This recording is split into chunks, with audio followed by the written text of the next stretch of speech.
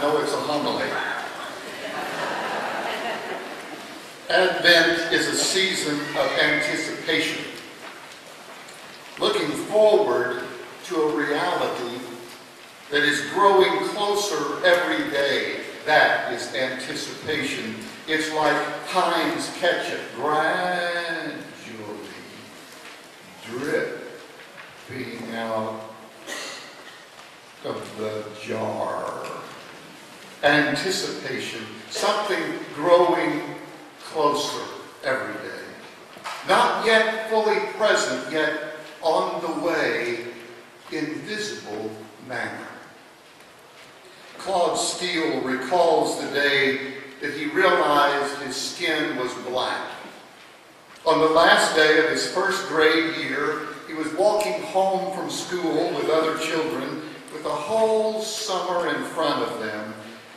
And that was the day he learned that African American children were only allowed to swim at the neighborhood pool on Wednesday afternoons between 1 and 5. Today, Claude Steele is the provost of Columbia University in New York City.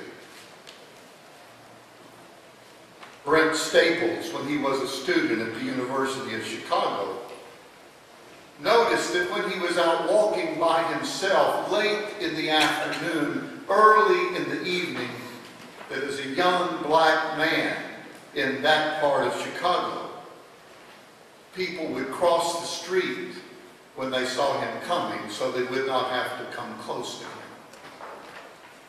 He noticed that couples would clasp hands as they did pass him, or that parents would stop and reach around and speak with their young child in the stroller to make sure that they could be safe.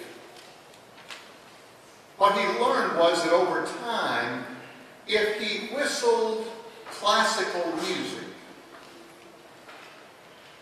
it dissipated the chaos and the conflict and the angst. And so he found himself walking through that part of Chicago, whistling Vivaldi, and became a smiling young black man to everyone who passed him. He became known as that young man knows so much classical music kind of guy. Today, Brent Staples is a reporter for the New York Times. Advent is a season of anticipation, looking forward to a reality that is growing closer every day, yet not fully present. During Advent, our desires and our visions are like candle flames, piercing darkness, flickering, glowing light. We may not see clearly, but we can see. One of our desires, one of our visions is the peace of God growing closer, growing more visible, growing clear every day. It was this pathway of peace for which Isaiah cried out 2,500 years ago. Isaiah cried out for a pathway to the peace of God in the midst of a desolate wilderness. He wanted a pathway of peace that would transform what was into what might be. He could see it with a vision. He could desire it, but he couldn't make it fully become reality. John the Baptizer shows up crying out in a wilderness, seeing a vision, desiring the peace of God, and calling people to repentance. Make straight the path. Prepare. Expect. Basically what he was saying was repent for the forgiveness of sin. It's another way of saying, go ahead, say I'm sorry. When you repent, when you confess, you say, I'm sorry. And when you repent or confess to God, you're simply saying to God what God already knows. Yes, I know. You did wrong. Yes, I know. You're sorry. The same thing that happens happens when you go to your friend or your loved one or your family member and you say, I'm sorry, and they say, I know, I'm sorry too. And it begins from there. The pathway of peace begins with repentance, confession, by saying, I'm sorry. And we are sorry. We're sorry for our personal sins and relationships and our failures in getting along. And we're also sorry for our sins and our failures as humanity, causing violence to erupt because we ignore suppressed racial stereotypes that result in unnecessary deaths. Each of us is susceptible to the virus of conflict. Many wounds may not be our fault, but we become responsible if we allow the infection to fester. Some people allow their angst to erupt in angry destruction, and yet others try to close their ears to the noise of discord by escapism or shallow pursuits. During Advent, we look forward to a reality not yet fully present, even as we know it is closer and more clear every day. Yes, there are many religious wars today, but there is also more interfaith and interreligious initiatives taking place today than any other time in human history. More efforts toward understanding one another.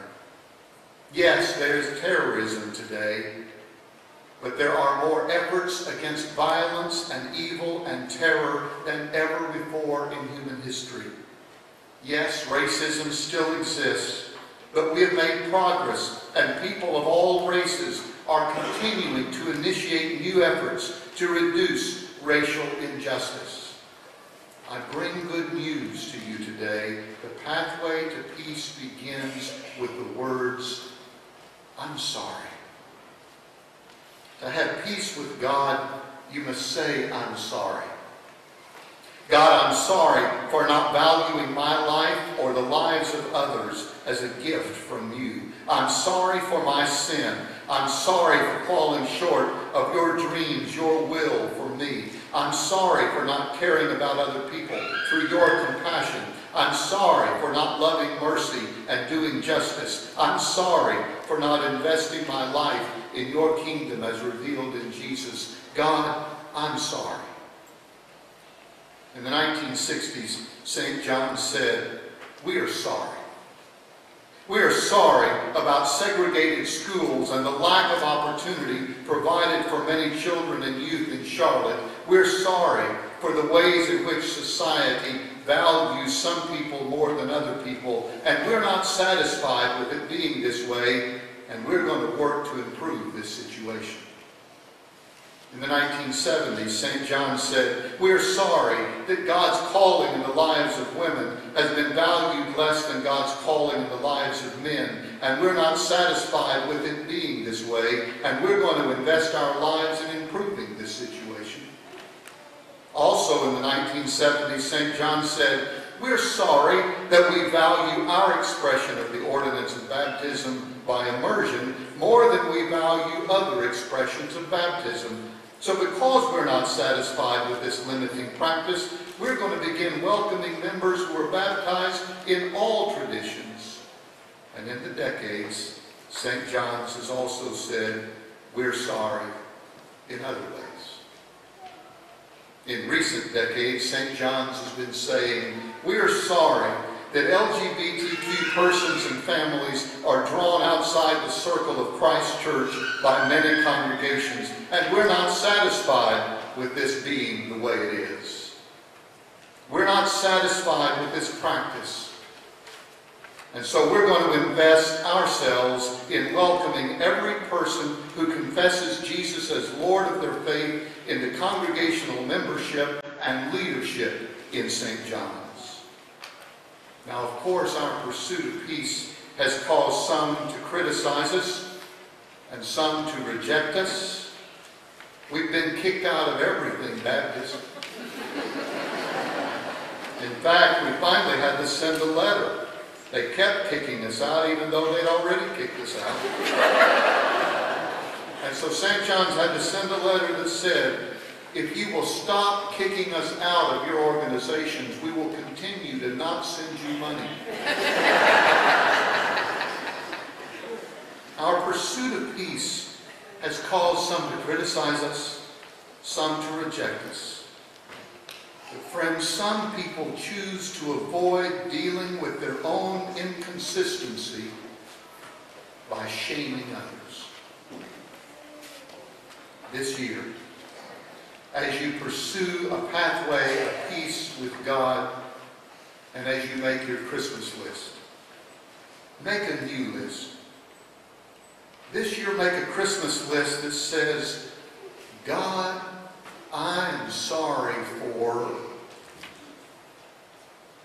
blank. And I'm going to make this relationship or this situation better by blank. And you may not completely solve terrorism or racial profiling, but you can experience more peace within your life as you say to God, Lord, I'm sorry.